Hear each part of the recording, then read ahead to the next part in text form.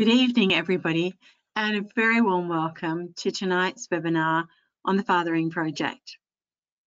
The title of tonight's webinar is Transitioning into Fatherhood with Confidence, and we are very happy to welcome Stephen Kennedy, the founder of Birthing Dads and a writer of a wide range of content around this subject from his own first-hand experience.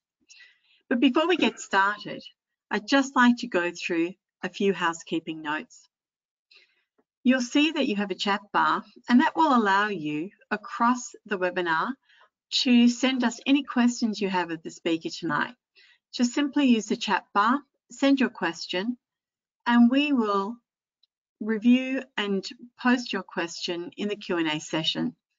Tonight, the format will be around 30 minutes with the webinar, and then we've allowed 30 minutes for your question and answers, closing the line sharply at 8:30 p.m. tonight.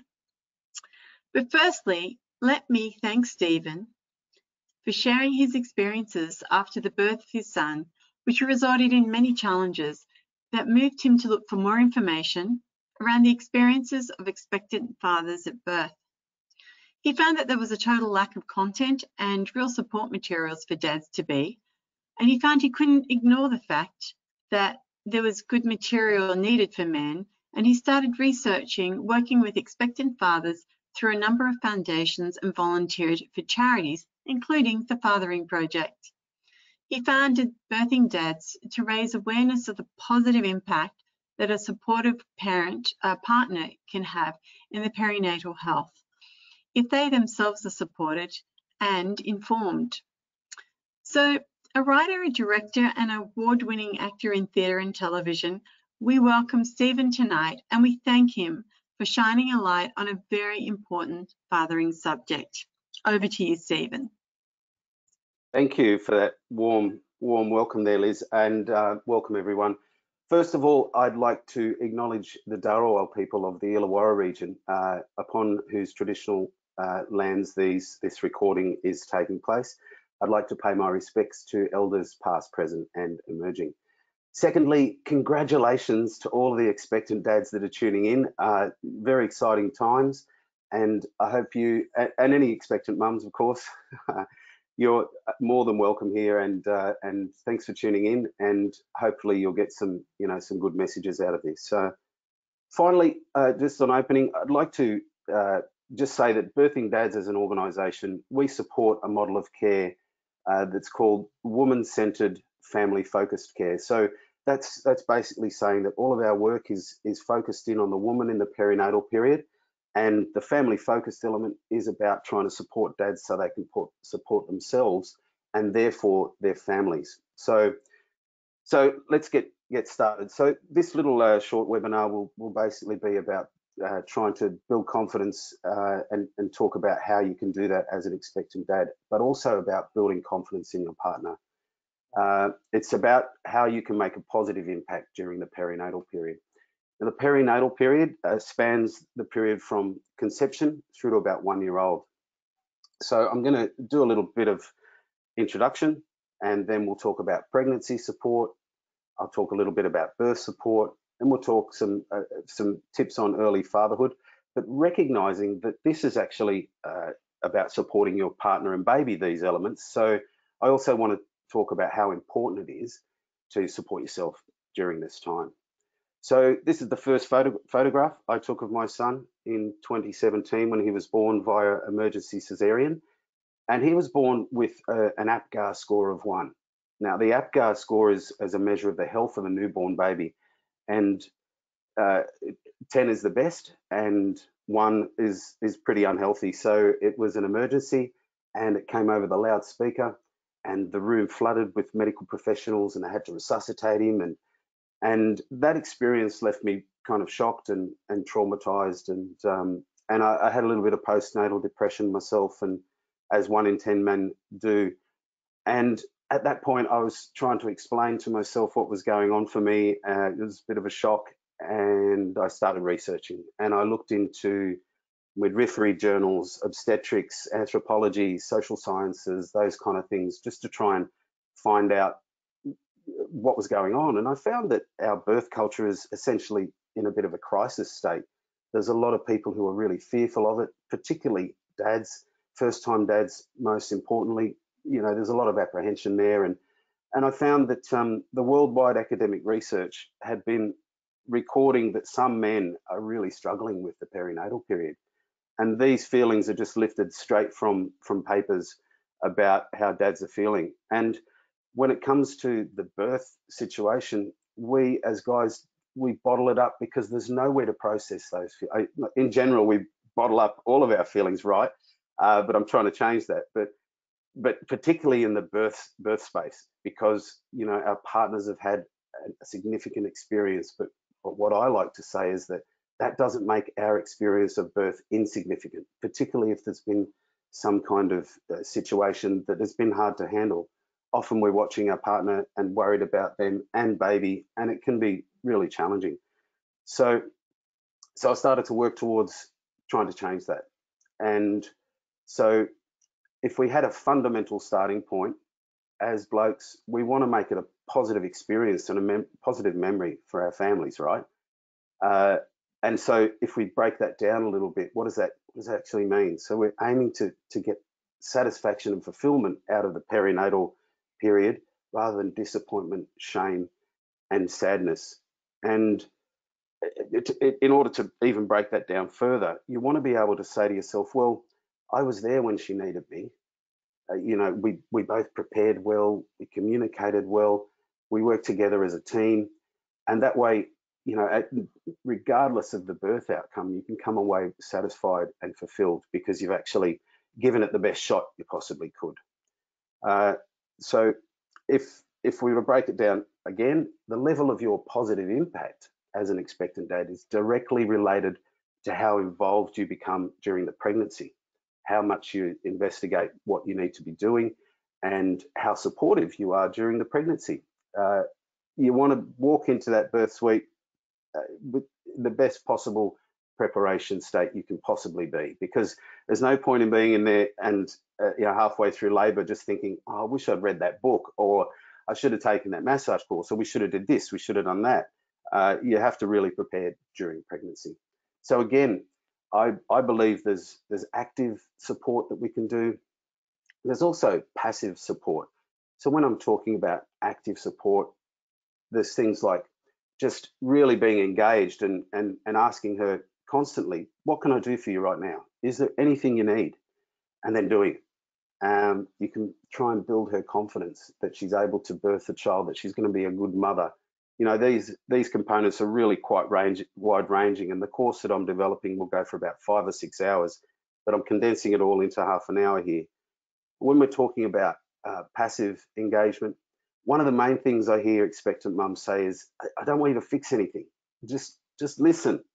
So it's good just to, you know, reassure her of your ongoing support, ask her if she needs you to do anything, but active listening is really, really positive and supportive, and it really nurtures her state of mind. So just reassure her. And another passive component is maybe facing your fears as well. If you held any apprehension, it's about trying to sit with that and find out where it's coming from. So I'd like to focus in on this just a little, because it is a common thing, and it's totally understandable. You know, women wisdom around birth have been attending birth with feminine wisdom has been going for a couple of 100,000 years. Us guys have been attending birth for 50 years. It was in the 70s when we first started to do that, and so we're still learning. There's a lot of fear about it. There's a lot of fear of the unknown. But I would suggest that perhaps at a quiet moment, try and identify what your fears are. Maybe you're fearful of blood. Maybe you're fearful of being helpless. And I'd like to tell you that you do your research and you will not be helpless during birth. There is so much you can do. Acknowledge that fear and try and sensitively raise it with your partner and say, this is what I'm holding, and I want to share it with you. I want to try and process it. And also another thing is you kind of want to be able to have ways of processing it in the moment as well, as labor unfolds. So apprehension can be met with, you know, you can get confidence out of knowledge. And I would suggest, if you've got some time, to get this book. I've read a lot of supportive birth partner books. This is the best, without a doubt. So I highly recommend that. Another thing you might want to look into is active labour positions. So during labour, these are the kind of things you can do. You can support her. You can use your body and your strength to actually hold her, and whenever she's feeling discomfort in a certain position, that's when you can suggest the change. So I would suggest that you learn and practice these with your partner, and try and learn which one she's into, which one she's not. But then maybe take a cheat sheet in to the room and be the one to suggest the change in position if she's feeling uncomfortable. Just some quick to-dos right now. Spoil her, because she's pregnant, and why wouldn't you? This is her most vulnerable time. This is when she needs you to be really strongly connected to her.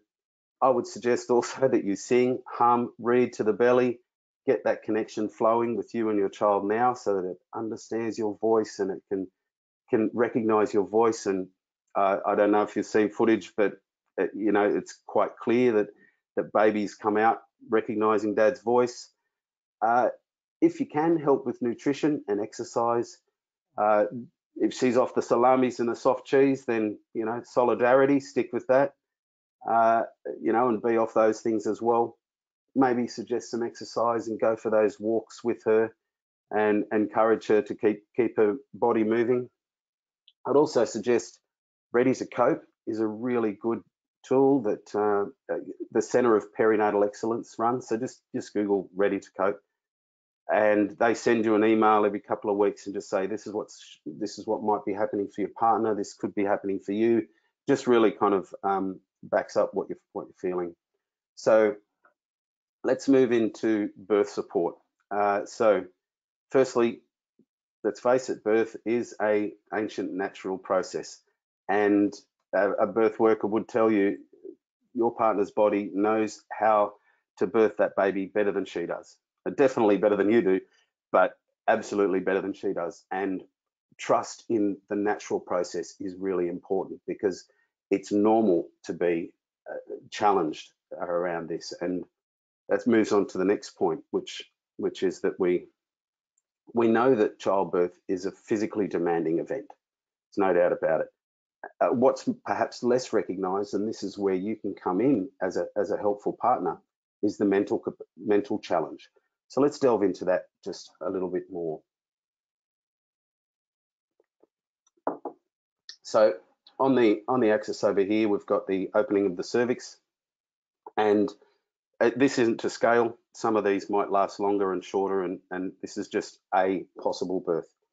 So we know that that as labour progresses, the physical challenge intensifies. So the contractions become longer and closer together. So this is where the physical challenge actually happens. All right, so if we were to move that onto the mental challenge, and let's just assume that the blue line is her mental capacity, and when it's tracking along with the red line, we're saying that she's on top of it. She's mentally kind of going, yes, I can do this, no problem. Early labour, get some jokes in there. Yeah, it's a bit of an exciting time because it's not kicking in yet, and this is where you're really getting geared up. So maybe some sleep, some food if possible. Get that preparation beforehand, and then maybe she'll have her first kind of challenging contractions, and she thinks to herself, oh, I can't do this, it's just begun. And this is your opportunity to step in and say, hey, it's okay, we're doing well, I'll call the hospital, just reassure her, make some suggestions about how she can comfort her, and get her mental capacity back tracking down here where it should be. Then you go off to the hospital, you arrive, and there's lights, there's strangers everywhere. And this is where you down the lights, you make that space as much as you possibly can, like your own home bedroom at home, and you're telling it in between contractions, just drop your shoulders and slacken your jaw and things like that, because she'll tense up, and that will just, her muscles will not be able to handle it after a long period. So, and you're saying, we're getting closer to meet baby. all of these kind of affirmations that I'm saying, I suggest you research some of those and work out some things that land well for you both. These are just suggestions that might work. Now, at some point during labour, your partner will disappear into a trance state, a hormonal trance state. Now, this is a necessary process during labour. And this is where I introduce a concept around a birth support spectrum. So in the beginning, you're kind of more engaged, you're kind of, you're supportive with your words and you're engaging her neocortex. And at the moment, we're operating in beta waves. So this is our waking state. And that's the neocortex, the intellect, where our intellect is held. But when you're getting into the deep, what birth workers call labour land, active labour, it goes into a trance state. And that's where the reptilian or primal mind operates. That's where birth belongs. And that's the place that we have to kind of guard from interruptions. So just kind of an analogy is she's sleeping in on the weekend and you don't want to wake her up. But sometimes you still need to communicate with her. So you're speaking softly and don't ask questions that she needs an answer to. Like, you're protecting that state of mind. She doesn't need to be woken up from this.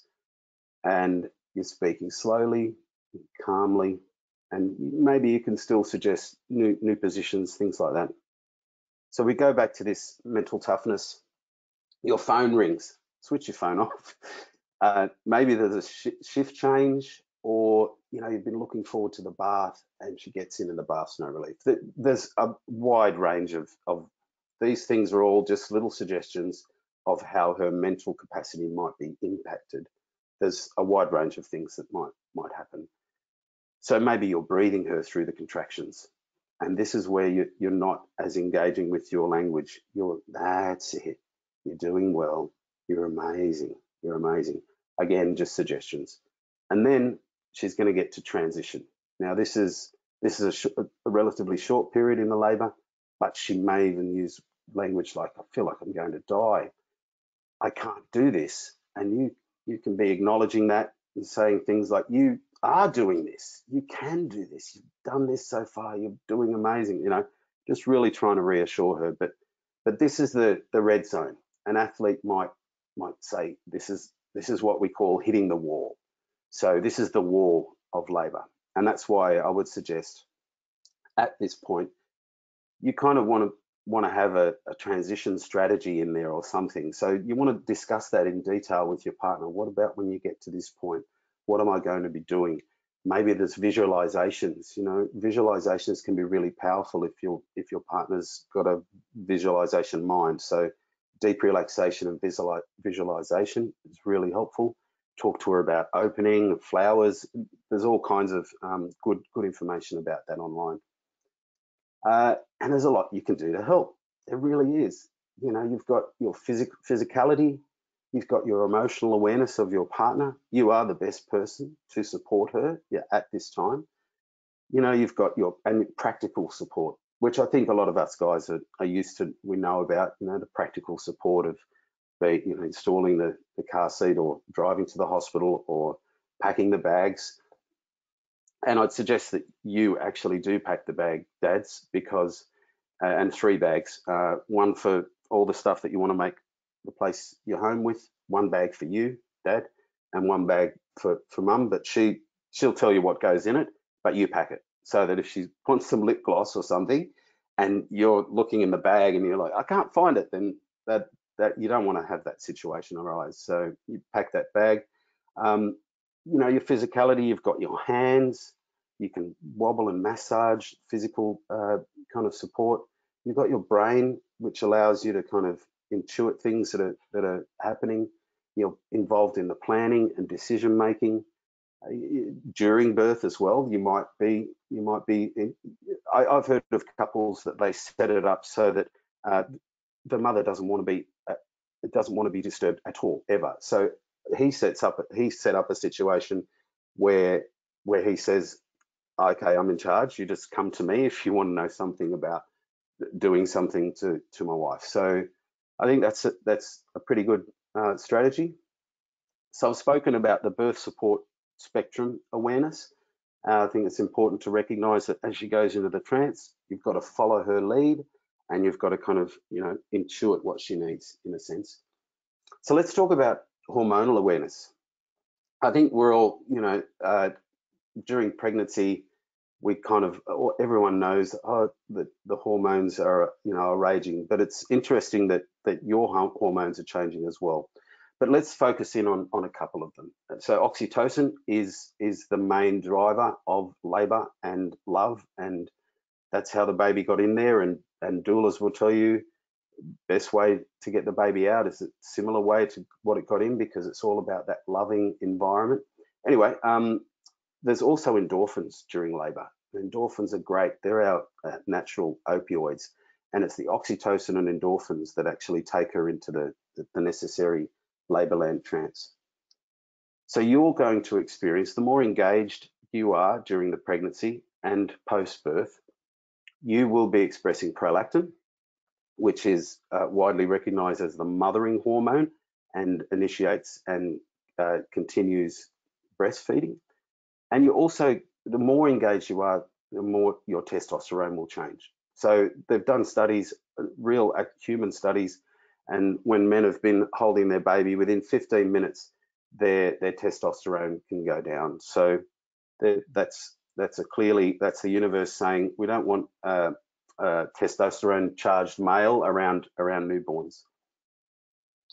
So as blokes, we love the idea that we can have an influence on something, we can do something, and here's where it is. So adrenaline, we can carry that in. If we're fearful in the birth suite, if we're witnessing something and we're really struggling with it, we get fearful. That's when our adrenaline response, our flight or fight kind of pumps up, and that means that we're in an adrenalized state, and then we can pass that on to our partner.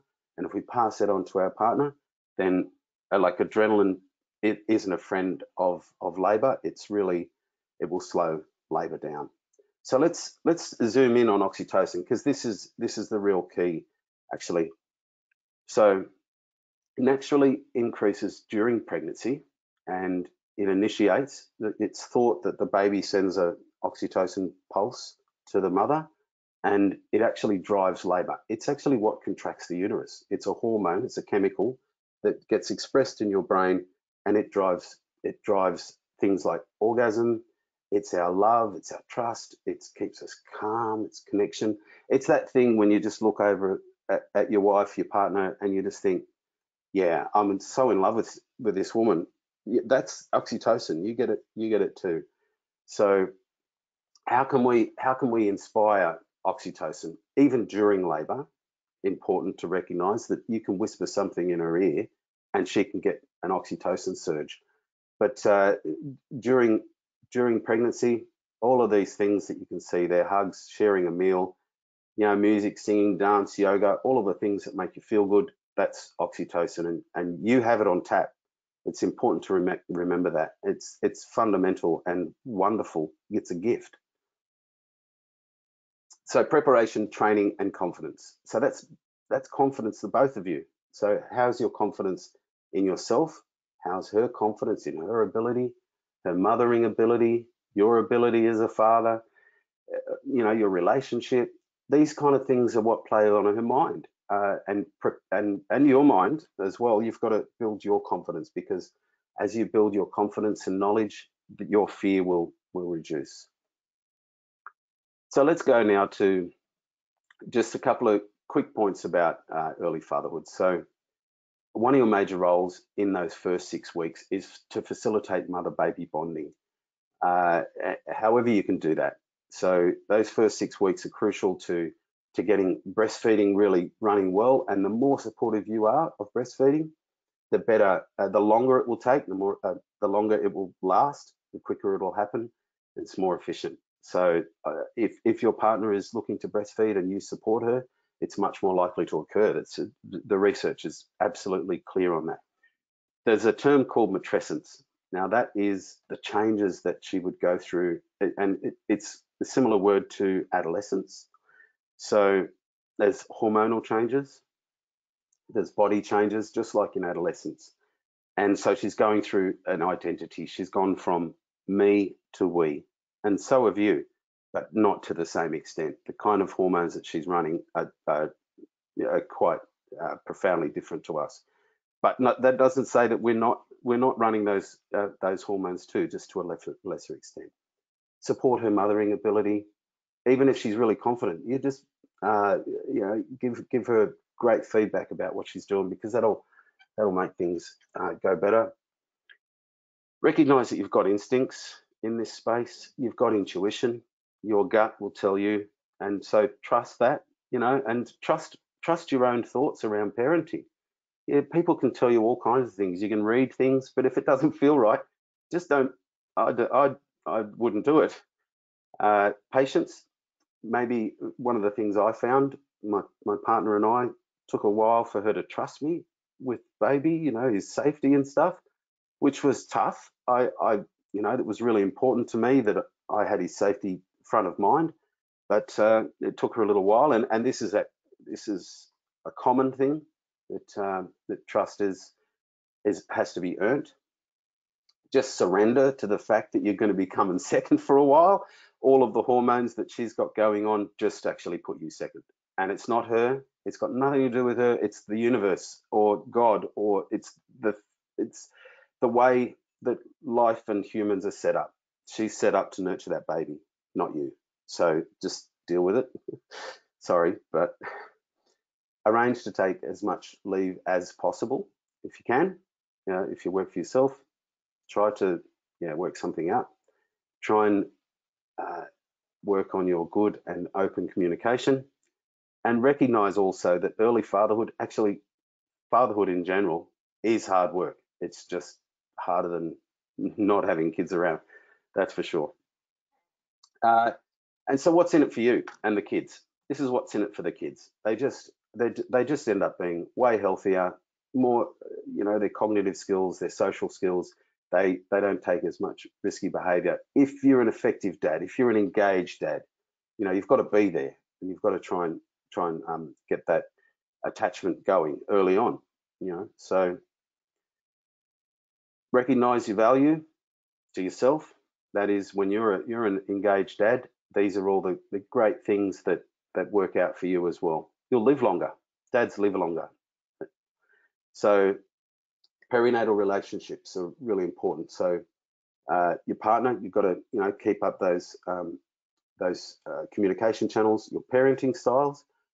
If you're expecting now, grab a piece of paper and you get your partner to grab a piece of paper and just ask that question of yourselves. What do you want to repeat from your parents, and what do you want to not repeat? And then come together and have a chat about it, and that will hopefully start some good conversations.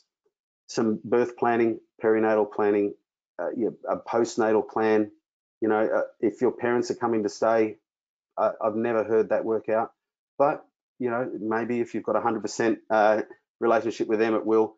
But if anyone's coming to visit, you can be the guardian of the space and just nudge them if they've stayed too long, or if they haven't done the dishes, or if they haven't vacuumed or something. You're the one to kind of say, hey, come on, it's your turn to cook or whatever. Baby, now carve out your role, dads.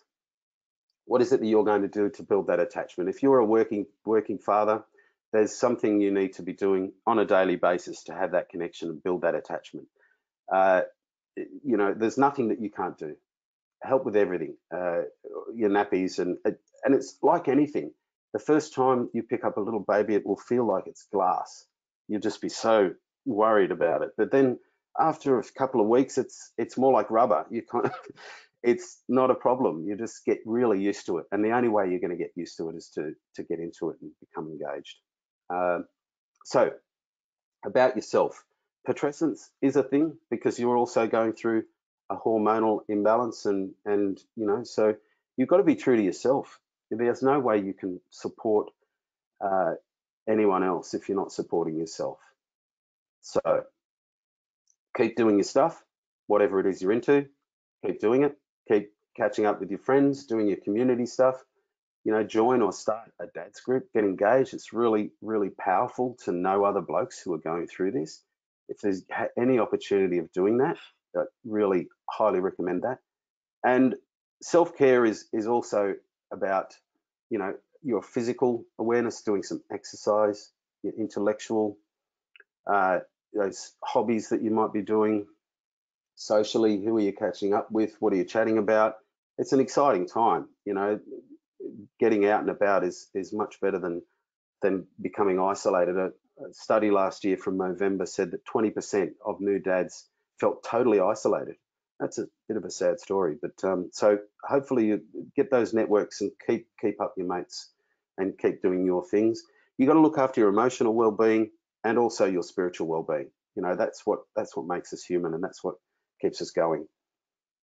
Finally, the final relationship that I would kind of say is a really important one is your care provider. If you're birthing in a hospital, when you arrive, make sure you're the wisest dude you can possibly be, and take her a gift or something, or, you know, maybe some chocolates or a card or a scratchy or something like that, just to, I don't know, set up a good strong relationship with that midwife, because she's going to be there looking after you, and just trying to be the best version of yourself and throughout that time. But that's a very important relationship as well.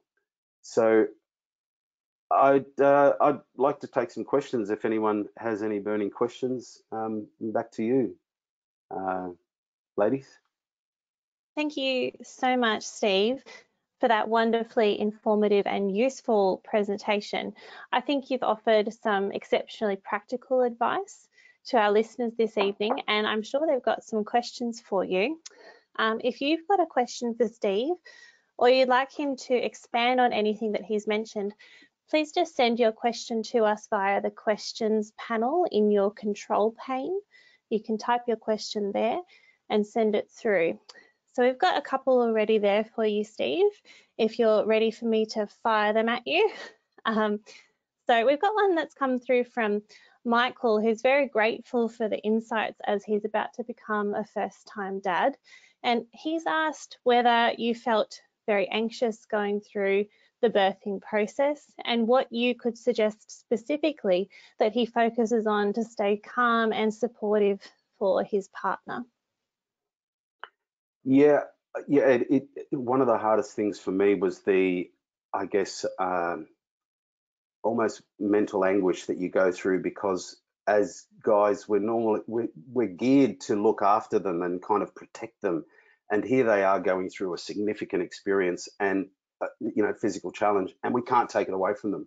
She has to be responsible for that. So there is a fair bit of, when you're witnessing that going on, it is part of the thing you've got to be prepared for.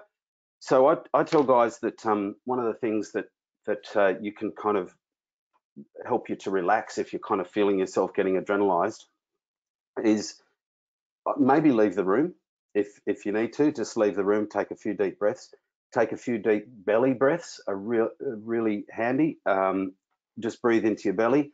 Or another one is breathing through your left nostril. Take your right nostril, close it, breathe through your left nostril half a dozen times, deep breaths, and that will calm your central nervous system. Thanks, Steve. That's some really practical advice. We might send them all to yoga, I think, as well. Nothing wrong with yoga. Some good nostril breathing there. Yeah. So we've got another bit, again, a really practical question here from Jared. And I know that in the session you did mention packing that bag to take to the hospital. And Jared's asked what to pack specifically to take to the hospital, especially if the labour is anticipated to be a long one. What kind of things should go in that bag? Yeah, so things for yourself. So if you've got like some muesli bars, because they're not going to feed you in a hospital, and you don't really want to leave for half an hour or something to go and get some food from a hospital cafe. So even if you've got something at home that you can just like the last meal you cooked, so in that last month, maybe just pack up containers, so you got a little bit of pasta there.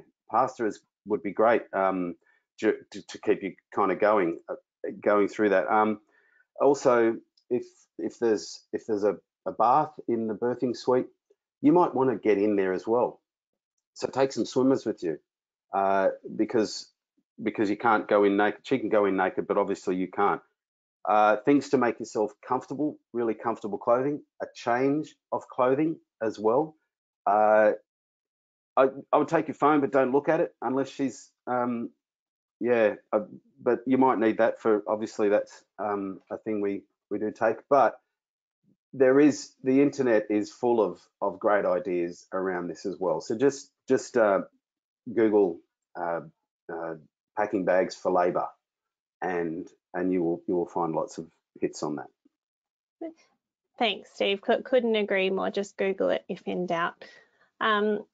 We've come to a question from David, who's coming back to that supportive, perhaps leaning towards the more anxious side of things. So Dave is finding the emotional journey that his partner is going on a little hard to navigate. And he's wondering if you've got any specific advice on how he could be more supportive for his partner, or some specific signs that perhaps he could be watching out for to note that anxiety, to see if it's increasing in his partner. Do you have any advice on that one? Yeah, sure. So there is some great organisations who are in this space. There's Panda, Perinatal Anxiety and Depression Australia. They're wonderful. I actually went and got some great help on their helpline, so you can actually call them up. I got some great help for myself from Panda. There's also the Centre of Perinatal Excellence. I guess without knowing, the dynamics of the relationship and kind of, the specifics about the emotional challenge, I think communication is the fundamental important point, and reassurance and kind of trying to build that idea that you are going to be there, that you want to be there, that you want to help, that you want to, I don't know. Another thing might be to try and discover things about birth that maybe you think she might not know, so that you might be able to kind of bring something to her and say, oh, I was looking at this, and what do you think about this? Should we go for this? Or, because I think that's very impressive when you can show that you've done gone off on your own, and you've shown the initiative to bring some kind of information, new information. Let's try this. Let's do this. So have you thought about that? Maybe that'll kind of give us some comfort, I think. Thanks, Steve. We've got an interesting question from Josh here. He says that at the moment he's doing the birthing classes online. Obviously, face-to-face birthing classes aren't always possible right now. And Josh says that he's finding it really hard to connect with the content. And he says, is it just me, or do dads is it just me, or do dads just not connect that much before the baby is born? What's your opinion there? It varies. So so I think there's two issues there. So not connecting with the content of childbirth antenatal education classes, and also the not connecting with baby. Let's focus on the not connecting with baby. That's okay. But I kind of, sometimes I question this, and I wonder, you might, if you're thinking of baby when you're at work, if you're thinking of baby when you're driving, or any of those thoughts is some kind of emotional connection. Maybe you're expecting that connection to be deeper, but it is as deep as it is. So I felt really connected because I was singing and humming to the belly. I was feeling kicks. I was involved. I was engaged, and I felt connected. But it's fine if you're not. A lot of guys even say, once baby comes, I really didn't kind of fall in love straight away like everyone says they do, and that's okay. That's okay. But I think it's about trying to get that attachment going, getting involved, being with baby, working with baby, being there and seeing your own baby. And that's when I think you'd have to be mad if you didn't fall for it after a little while in that situation. But I wouldn't be too worried about that. Each to their own. it's fine that that's what's going on. But I would suggest that you get in there and hum and sing, read a story to the belly. And then if we talk about childbirth education, look, that's all right, because it isn't actually geared for us. Childbirth education is, I think, it's the research shows that it's just not engaged. Actually, there's a federal government process at the moment. It's called Plus Paternal, and they've done a survey of 367 guys and also 150 health providers. And one of the things in that is a suggestion of review of antenatal education to include dads more effectively, because they're really just missing a whole component that they could really be leveraging. I tend to think that dads are what I would call a sleeping giant of maternity care. If we can awaken guys, give them permission to be more involved and kind of have a birth culture for dads that allows them to be engaged and more involved in this process, then I think they could revolutionize maternity care, because we are the best people to help our partners, because we know her so well. One of the things that we have a weakness about is that we don't know childbirth. We don't know what's normal. So I would say to any of you first time expectant dads, if you haven't seen childbirth before, get a doula. Please look up a doula, find a doula that you connect with your partner, spend the money and get yourself a doula, because she will, very importantly, show you what's normal. She will calm you down. If you're starting to get anxious and you're watching and you're kind of looking on, she will just say, hey, it's cool. This is normal. It's all right. It's okay. Go and take a rest, or I'll take over the massage. So doulas or independent midwife for first time, absolutely, highly recommend. Couldn't recommend that any higher. Thanks, Steve. What a wonderfully reassuring but also practical answer. That makes a lot of sense. We've got a question coming from Daniel. He's asking about making new friends, and he asks if you've got any suggestions. Daniel is a recent first-time dad.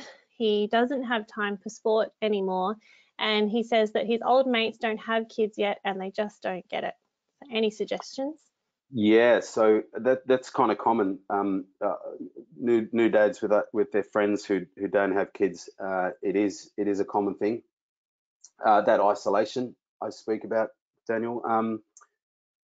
Make time for sport if you can. You got to keep that up. That was one of the messages I think that is kind of important. But there is an organisation called Dad's Group, dadsgroup.org.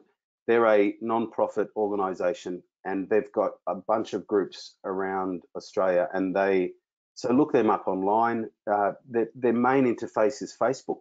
So if you get onto there, you find out if there's a dad's group nearby to you.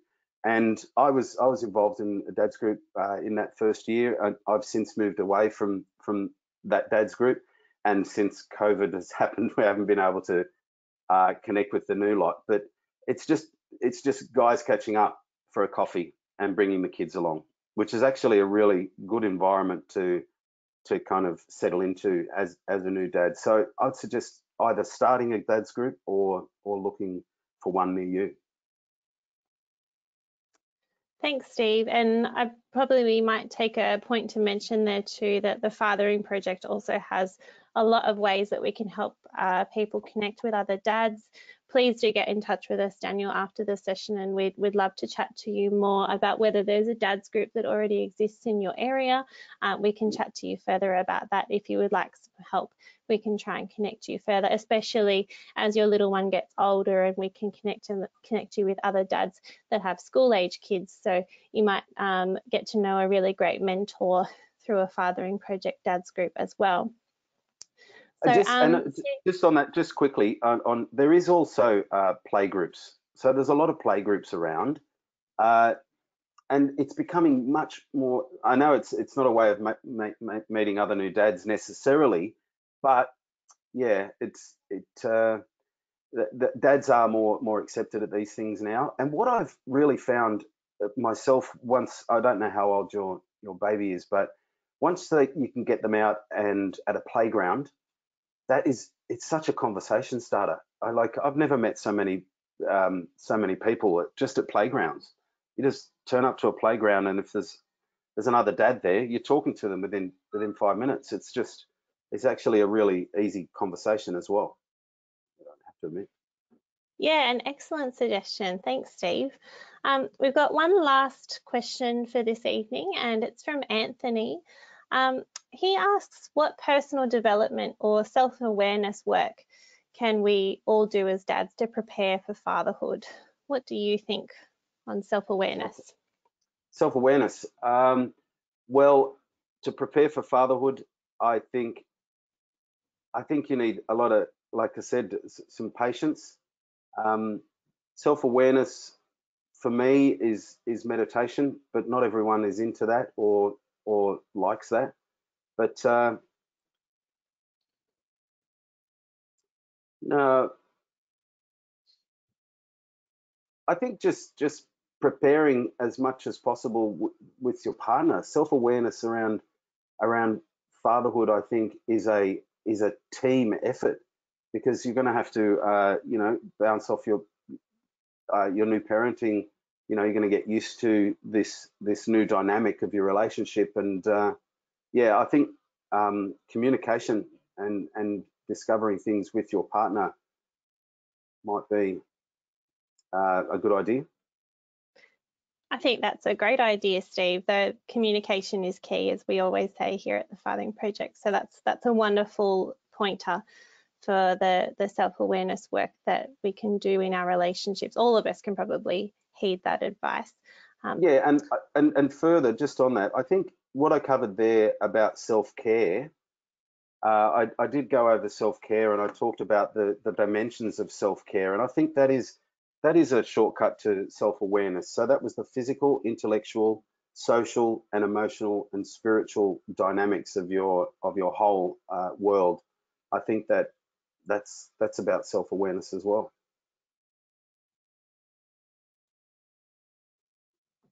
Thanks so much, Stephen, Steve. I'd like to say thank you very much on behalf of the Fathering Project for being with us tonight. I think your insights are so real, and sharing your personal experiences for those preparing for fatherhood was very enriching tonight. Having gone through it 3 times myself, I'm thinking I wish I could have had those resources from my partner in advance. So thank you again for sharing those insights.